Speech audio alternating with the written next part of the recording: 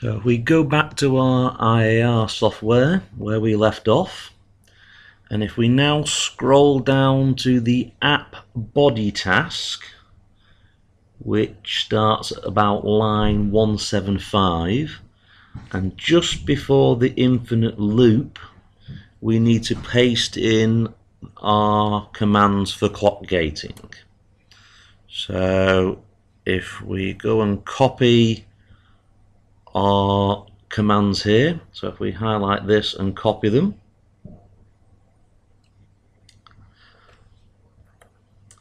and if we paste them into our code like that, do a bit of tidying up, and now we can build our project. And we want to go project, download active application again, and that will put the latest version into our board. If we then reset our target board,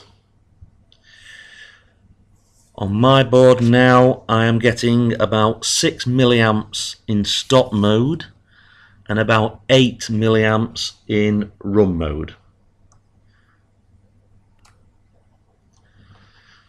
So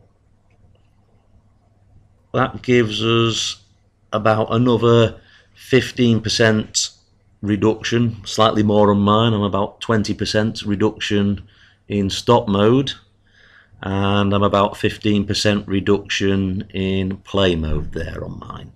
So you can see now the current consumption is slowly coming down steadily within our project.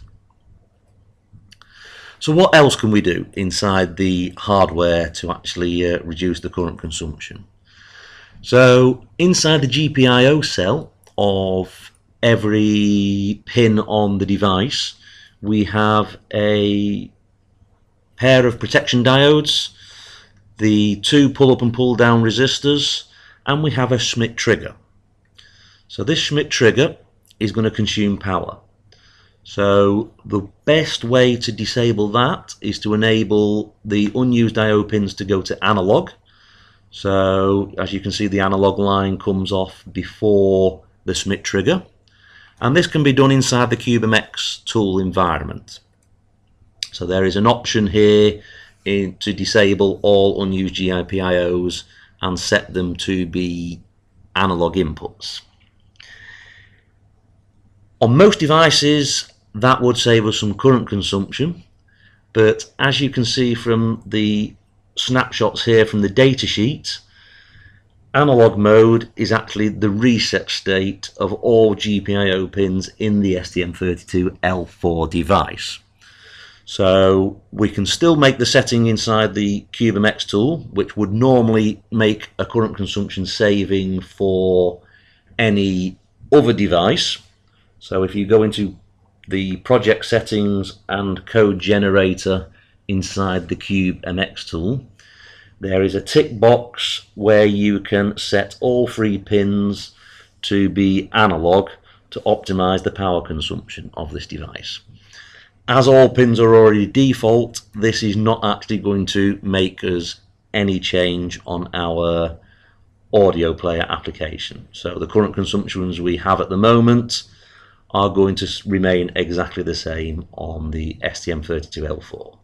Any other device, that would make a substantial difference as well, disabling all those extra components inside the GPIO peripherals. So we can also let the peripherals do the job using the DMA and put the core into a sleep mode.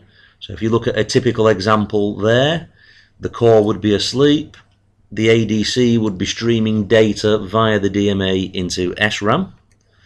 Then the core wakes up for a short period of time to process the data that you've just received, and then the core goes back to sleep after starting the next process, which would to stream that process data out via the UART or an SPI.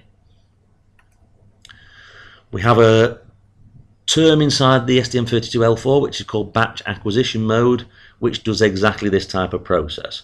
where the DMA and the SRAM are powered and configured with the clock, and the rest of the chip, including the core, are in sleep mode, so you can optimize your power transfer of data that's been received from sensors as an suggested application here on the screen, and then processed and sent out to some sort of low power UART or USART to the outside world.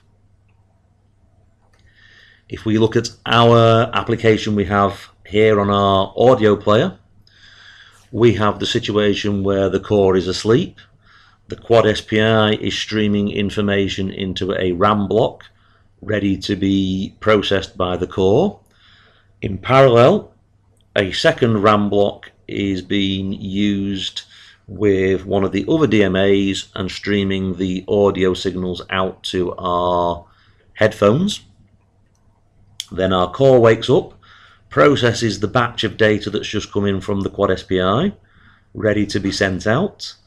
Then the core goes back to sleep. As soon as DMA number 2 reaches the end of its area, the buffers will switch around so that you get a seamless audio stream coming out of the SAI audio peripheral, and then the quad SPI will then start filling the buffer B then with the next batch of data ready to be processed by the core, and the cycle continues like that, going on inside the application.